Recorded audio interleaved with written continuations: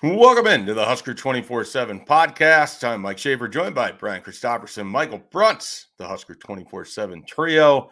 Those two are back from Colorado, and I'm sure they can't wait to dive into a conversation about Nebraska football and everything that we have seen over the first 2 weeks. And so let's just dive right into it.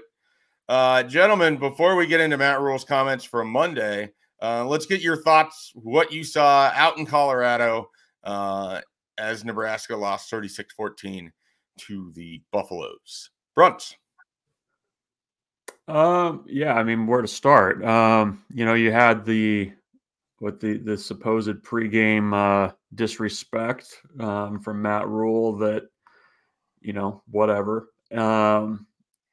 And beyond that, I mean, it was probably 3.5 quarters of really good defensive football, and then about 4 quarters of really bad offensive football. So, it's tough to win games on the road when you're turning over the ball as much as Nebraska is now.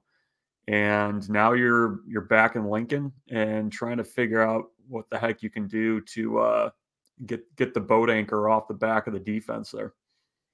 Yep. BC, your thoughts? The old Denny Green quote where he had the thing after the Bears got his team where he's like, we went off the hook. I felt like Nebraska just that was sort of the line that was in my head as I watched that game play out. Not that Nebraska necessarily would have won the game, but they let Colorado off the hook from having to strain for 4 quarters and win that game as it should have been. It should have been, in my mind, a 1-score game either way. I felt the two teams, I actually still think this, are comparable in a lot of ways, but not a QB. And that's a pretty big deal when you're, if you're going to hand away, as I've said, like a 10-point gift card right there when it's 0-0, stretch 2 minutes, and then you're running uphill with the Boulder on your back. That's no way to live. And it was disappointing because I did feel like Nebraska's defense was really ready to go toe to toe with that group and make that a kind of compelling afternoon of back and forth with Lewis and his offense. And because of the turnovers, we weren't able to see that. Brunt, what individual performances defensively stood out for you? Let's start with the good, because we're going to spend a lot of times on Jeff Sims, and I don't need to start that right now, 2 minutes into the podcast. No, I mean, I think what you're seeing is an impressive coaching job by Tony White, because on the one hand, you have veteran guys that are playing good football, and let's be honest, better football than I think they've probably played at points during their Husker careers. I mean, even Nick Henrich coming off of an injury, and the kind of nagging injury this year, or the knee injury last year, I thought, him going forward as a blitzing linebacker looked pretty good on Saturday. I think that linebacker group as a whole, I mean, Mekhi Bear, who, was probably on some people's lists of guys that, might hop in the portal because they were going to be so buried on the depth chart, played more than 40 snaps and looked really good in that game. Cam Linhart continues to look like an absolute steal for Nebraska. You got Relly Van Poppel in there getting a sack. That's just kind of up and down the board. I think across that defense, guys are playing at a really high level, and the fact that they've struck a really nice balance between trying to win with the veteran guys that they have and getting more out of those guys, and also getting a bunch of young guys and ready to play and contributing right away. I think that speaks to not only the defensive depth that they have, but I think the coaching job that Tony White and this staff has done. And it's not an easy one either. I mean, you think about this. I mean, Tony White's the one guy that's kind of outside of the Matt Rhule constellation. A lot of these assistant coaches that are familiar with Matt Rhule are having to learn the 3-3-5 for the first time in the spring. And they've done a really nice job of developing guys and kind of incorporating guys that I wouldn't even have factored into this defense. So there's a lot of good there. And that defense has played well enough to win both games, I think.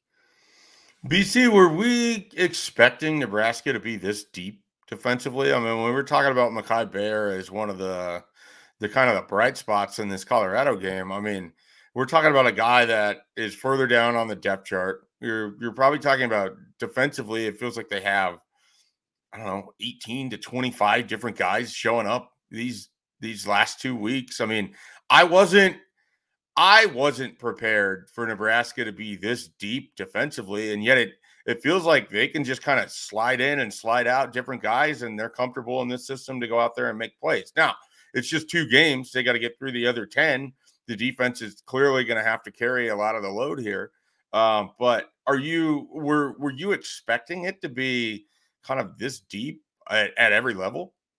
As much as they talked about, hey, we're going to play 18 to 25 guys during the off season, that's one of those things, especially around here, you're still like, I'll believe it when I see it. And you're also wondering, okay, that sounds fine, but what if it's just a drop off a cliff from guys like 15 to 22 or whatever, you know? So the thing that's impressed me is they haven't had that noticeable dip when they go bring, you know, second or third team guys in there. And I think the thing that probably keeps guys kind of bouncing around is, yes, they're having success, but like a guy like Bayer is a good example that Brunt's brought up. The fact that he's gone from guy who might not be on too deep in camp to 40-plus snaps a game shows the staff, especially on that defensive side, is willing to play those guys if you're earning it during the practice session. So I've been really impressed with that group. I know that I think the disappointment of the day and how that game was sort of going to go in the fourth quarter kind of settled in on them, and it got away from them. But 7 quarters of the 8 to me have been pretty good, and probably better than I expected, to be honest, on that side of the ball. So if we're going to have conversations about the good, right now, that's the thing. It's all centered on one side of the ball. And there's a lot of good, but then you get to the other side, and you're kind of searching a bit. Brunt, if there is a criticism for this defense, they haven't forced turnovers. I mean, they have 1 takeaway in 8 quarters. And the thing is, it's not like there's really been a lot of opportunity. I guess Javen Wright could have snagged one of those 2 passes on Saturday. But I have one sort of concern as it moves forward. If you're going to play through your defense, don't you feel like they need to be even more disruptive in terms of takeaway before we can really think this is a thing Nebraska can rely on week in and week out? Because the sacks were great against Colorado, but it didn't matter when you allowed over 50% on third down in terms of conversion. So I guess if there's one thing that still worries me for this defense, it's that the havoc plays that they do have been nice, but it hasn't resulted in points going the other way.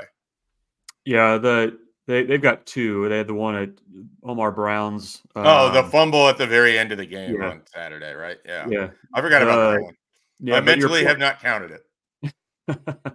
Your point is correct, though. I mean, I think that's kind of the next step for the defense is how do you're great between the 20s. They have given up, points in the red zone, but, half their points have been points that have come off of turnovers. So take that for what it's worth.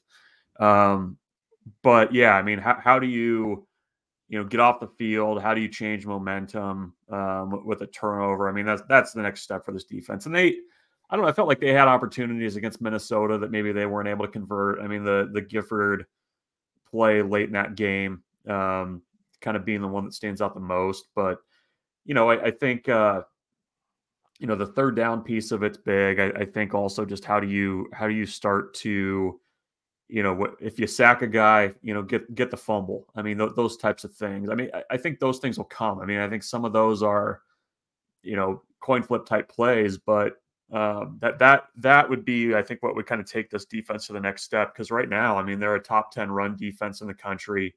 They're really making teams work for things. Obviously, the sack numbers are pretty good. So, yeah, I mean, if you can, do what you can to tidy up that turnover differential, and my God, there's a lot of work to do there.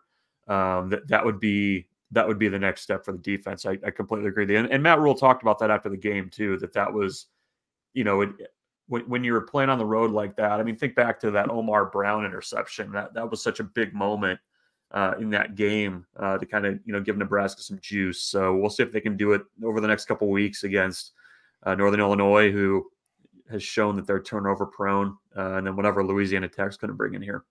Yeah. BC special teams was anything but special against Colorado. What is there a cause for concern, or is this just part of the college football yo-yo where 1 week it looked fantastic and the next week you have Brian Buschini hitting a 26-yard punt when you need to flip the field? Well, it's something to watch. I mean, you hope it was just an off day for Buschini. Also, you hope there's not like an injury attached to that. I know in the first game he got, ran into a couple times by Minnesota and against Colorado. So I don't know if that was any part of it. Rhule didn't really say after the game when asked about him. But yeah, it was surprising to me because I thought, especially in the altitude, he was going to go out and probably hang a few 50, 55 yarders. And in warm-ups, he was hitting some like those. So he was certainly his leg was capable of it that day. But Alvano, I don't know. It was one kick and he hits the upright. You hope he gets that next one, though. There's going to be that 40-yarder, and it might come Saturday night. And that would be a big confidence booster because I know he hit his first college kick, and that was nice, but it was more of a chip shot. You're going to have some misses at that position, but you think the overall operation is fine on special teams. Like I like what they're all about, but you've got to have those headline guys be who they're supposed to be. Otherwise, the whole thing is described as being a flunking grade at the end and is accurate, So it really comes down to the legs of two guys if we can kind of pull them out of what we saw on Saturday. Yeah. Brunt, I'm curious, do you look at this as Nebraska simply just needs to go out and play more better football in terms of making plays, or like if you're trying to size this up, where do the fixes come as they're in this third week and their first home game and their first real bye game opportunity to kind of fix stuff? I mean, they're sort of in the point of the season where you're hoping to kind of move the momentum forward.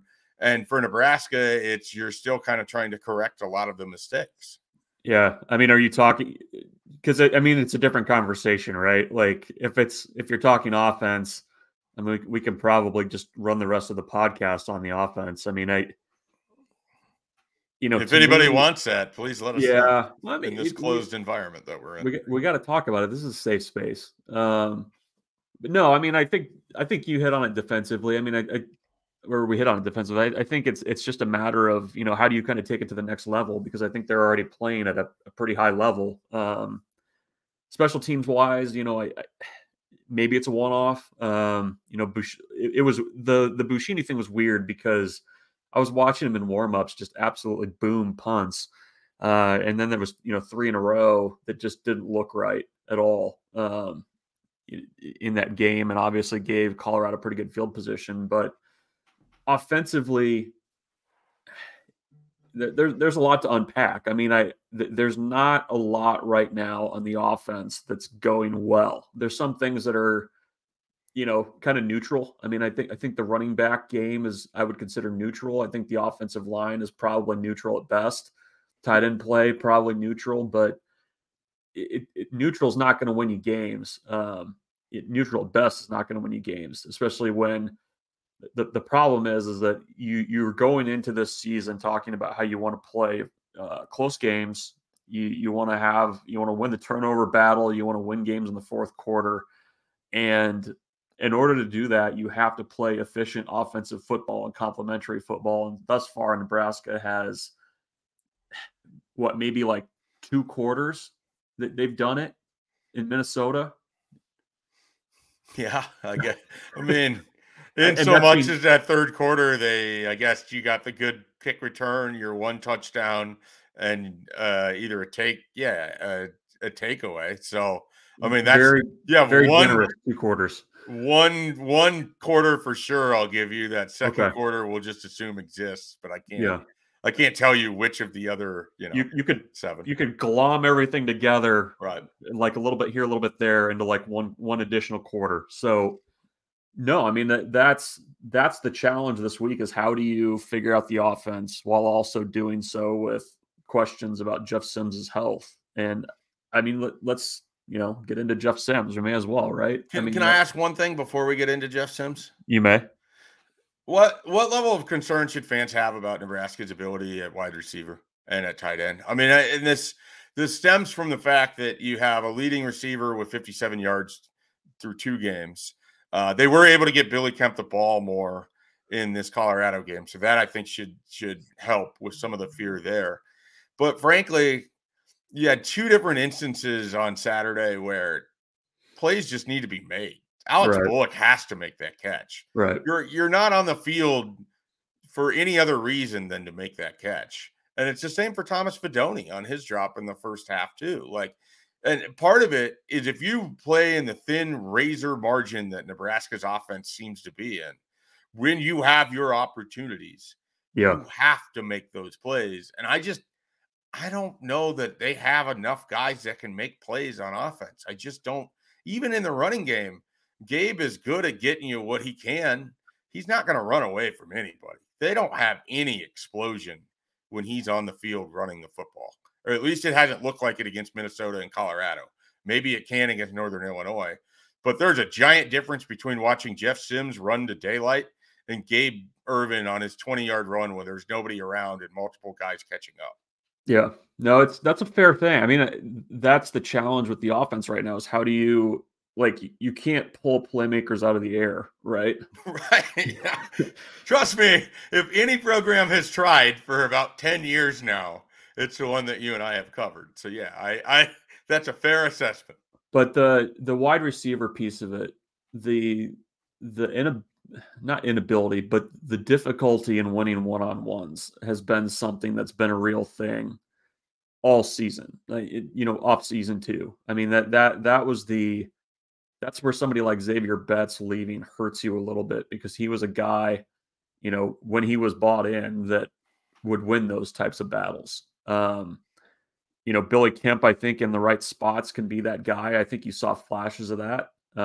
You're absolutely right that, when you need that catch, Alex Bullock has to make that catch. I mean, it was a good throw. When your quarterback is obviously struggling with confidence, dropping snaps, etc., you got to help him out. And, the tight end thing's interesting to me, and I would need to go back and watch it again. I haven't done my usual 2 rewatches, but it seems like they're having to dedicate more tight ends to helping in the run game and the pass block game than maybe I think what they were expecting to have to do.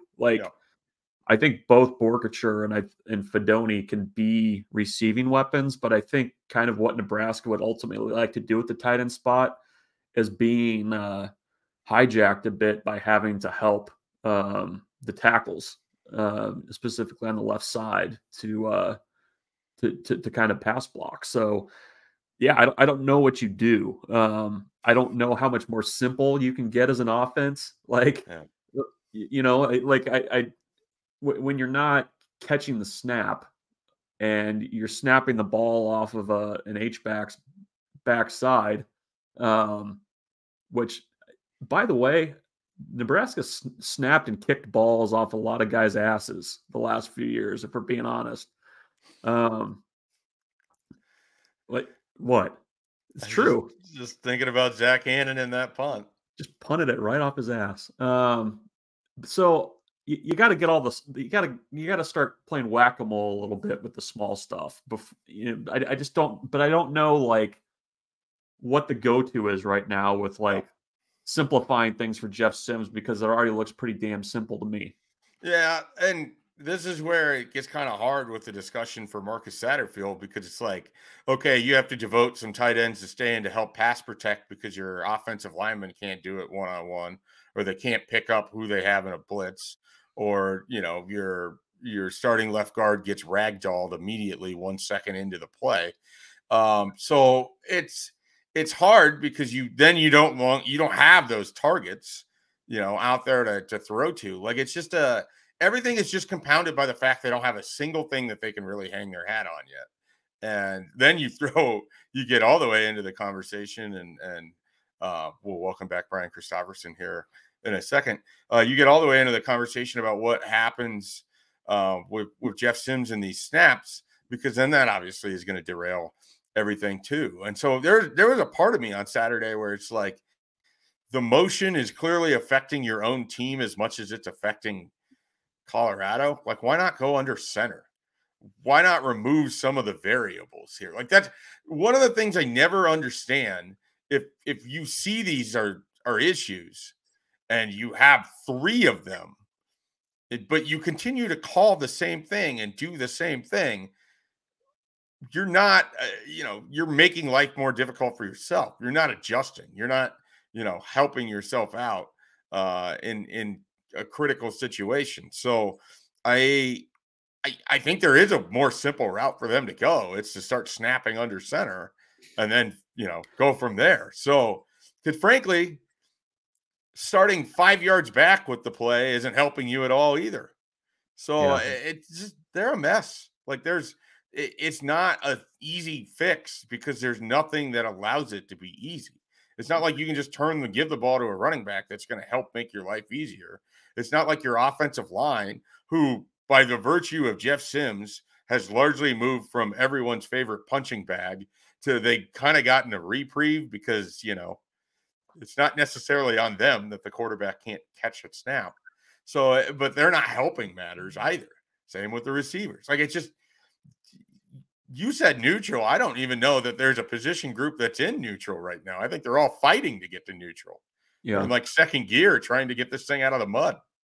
Yeah, I would put running back slightly into that. Like, it was funny. You're talking offensive line. I mean, they basically gone from it's the Arrested Development thing where they went from sell to don't buy. I mean, that's kind of where they're at right now. Like, I think, you do need to find, like, okay, this week, what are some things that we can do that you can kind of hang your hat on, and you need to be able to at least threaten teams with the potential for a deep ball.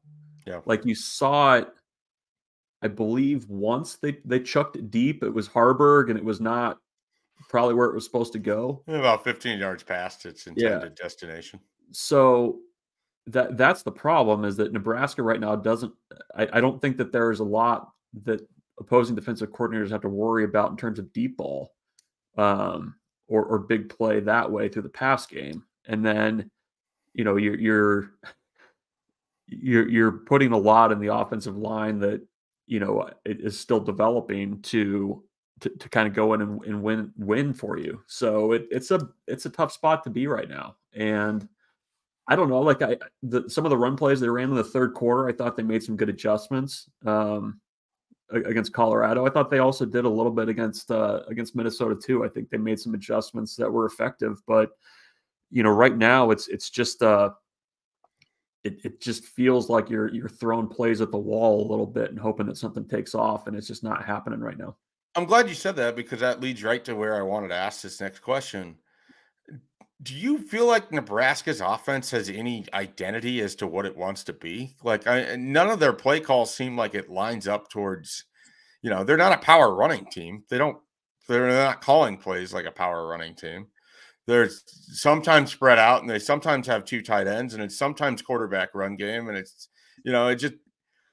it kind of feels like they're sort of trying to figure out who they are by the virtue of the plays that they're calling, relative to deciding this is what we want to be and this is how we're going to call the game. Like, if I have a criticism of Marcus Satterfield, it's not so much that the offense hasn't lit the scoreboard on fire. It's that I don't know what they're building towards, because I don't know what they are. On any given play, some of their formation is this and some of their idea is this, but then on the next play, it's something else. And being multiple is great, but when you're bad at everything, it looks even worse. And so I guess part of it is they need to figure out what it is we want to accomplish every time we have the ball. Like, what are we ultimately trying to do to get down the field and go score? Is it we want to highlight Billy Kemp? Is it we want to get the balls to our playmakers? We need to identify who our playmakers are. Are we a power running team? Are we actually using a fullback, or are we talking about a fullback? Like I don't know what the hell they are through 2 games on offense. And you can watch offensively each game against Minnesota and Colorado. And if I had you try to describe what their offense is, we can get into the conversation about the snaps and how that ruins things. But I don't know what they are. I don't know what they're trying to do from series to series and even play to play. Yeah. I mean, and even, some of we had assumed there would be some I formation type stuff. They haven't been particularly good at that either to this point. They haven't run much of it either. No, and I think part of that is when they have it, it's been a little iffy. Like yeah. I don't know. I mean, I think the identity question is a really important one because it does seem like you're not able to do much of anything. I thought really their opening drive against Colorado was about as good as the offense has looked. I mean, you got Billy Kemp involved, you got the tight ends involved, but I don't know. I mean, you kind of wonder too, as an offensive coordinator and a play caller, when you see, snaps being dropped, you see, interceptions, bad reads. There's just not there's not a cohesiveness there. I guess it's probably more difficult to trust what you're calling too, just given kind of how things have gone. So I mean these next 2 games are really important. I mean, obviously, you would hope that you'd be able to roll to wins in those games, but just for Nebraska to kind of figure out what they are offensively is going to be really important. Matt Rhule yesterday even said, that the offense really wasn't able to get into much of a rhythm during fall camp because they were having to. I mean, he said that they were having to kind of contend with a defense that was so multiple. And that's a little concerning when you basically have a month and you're not able to kind of find things. So we'll see if they can do some heavy lifting this week. And also, you've got Sims with the ankle injury. Fans are clamoring for Harburg. It sounds like that's probably not going to be the case if Jeff Sims is healthy. Or at least able to go. So there's a lot of question marks this week. It's going to be a fascinating game, I think. Yeah, let's. We're way overdue to take a timeout. Let's take a quick timeout. We'll come back. We'll dive into some of Matt Rhule's comments that he had on Monday about a myriad things and all of that when we return here on Husker 24/7. All right. Matt Rhule spoke on Monday to the Nebraska media. We didn't get into the full Jeff Sims conversation in the first half of this podcast. We will start to have some of that conversation now, I'm sure. Michael Bruntz, what kind of stood out when Matt Rhule assessed where things are at quarterback-wise and the health of Jeff Sims heading into this Northern Illinois game? Yeah. As of Tuesday morning, not a lot was known about Sims's health. They didn't practice Monday. Sims was working with the injured guys on Sunday night when they did practice, so they were going to kind of watch him through the week, I think.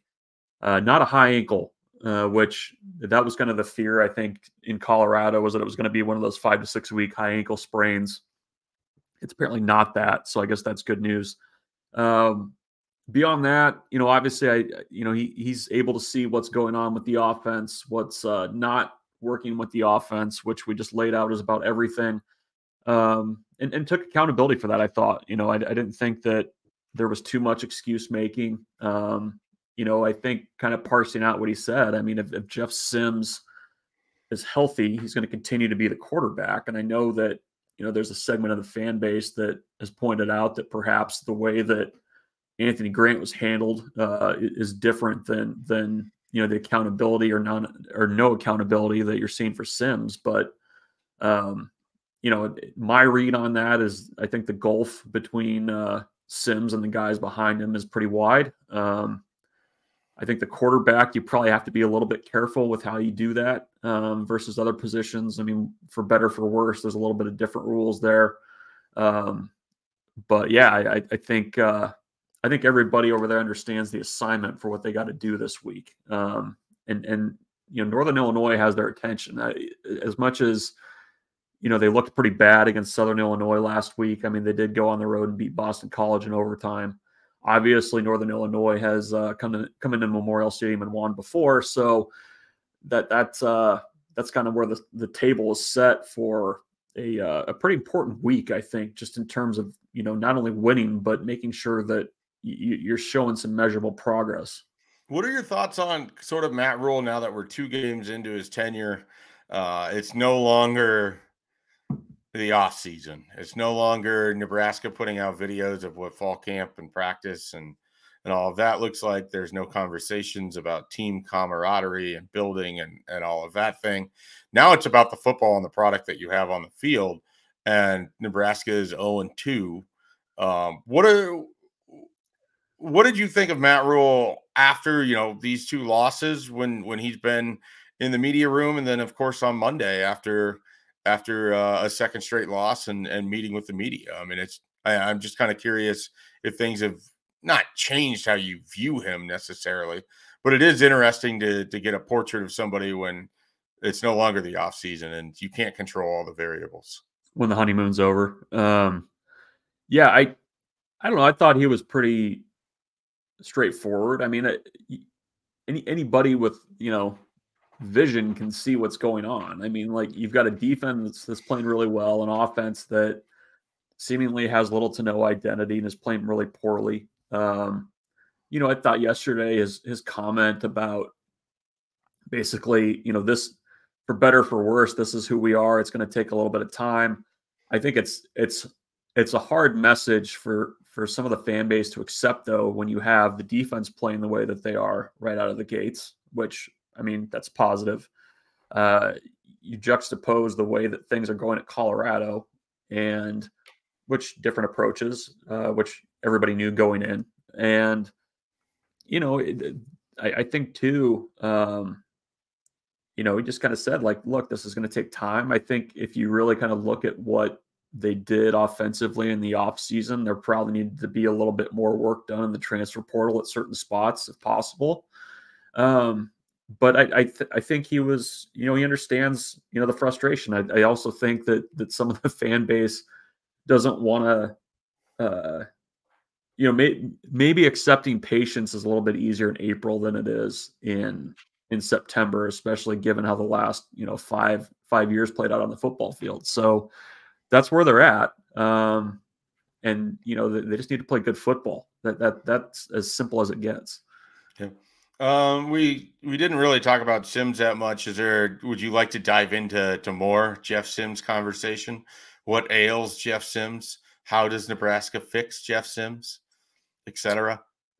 Yeah, I mean, if you don't want to, you can just punt on this conversation. No, we should have it. I mean, I think you saw in the first game at Minnesota how he can be a very dynamic playmaker with his legs. You saw that in that run in the third quarter. If you can get him in space, he's going to hurt teams. And Colorado, to their credit, was blitzing the hell out of Jeff Sims. They were doing a lot of run blitzes. They were forcing the issue with him to keep him, in the pocket. And that goes back to the conversation about Nebraska just not having enough weapons to scare opposing defensive coordinators. I mean, you need to have something else that you can go to so that teams can't just key on Sims.